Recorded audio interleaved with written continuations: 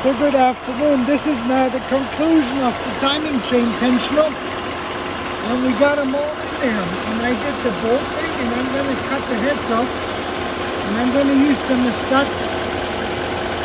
So the engine is hot right now. Oh my dear. So you can see it right there. Oops. That's the Mercedes-Benz part.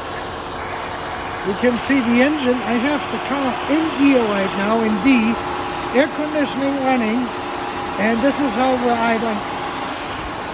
We're right around 500, 550 in this because that meter is a little bit slow. And you can see it, the fan is on, AC is off right now, but it kicks in and out. The temperature now is right at 100 degrees since we cleaned everything out. And the speedometer shows us 650, 600, so we're right there where we're supposed to be. And you can see the economy gauge, even with the air conditioner on, and that low RPM is all the way back to normal. That's basically it. So the timing chain, now we're going to take a look, timing chain guides, and the clearances on all of this stuff.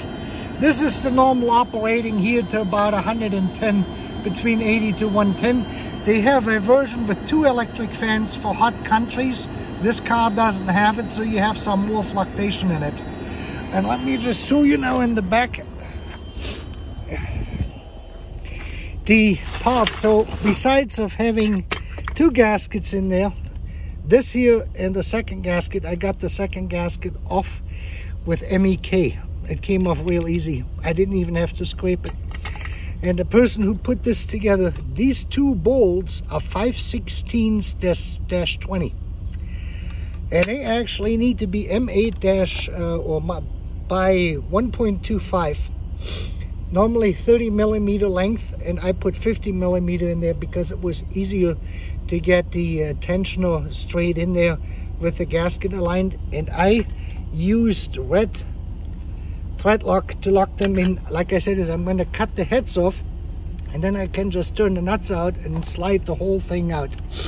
That basically concludes the repair of the chain tensioner. Okay, you have a great afternoon.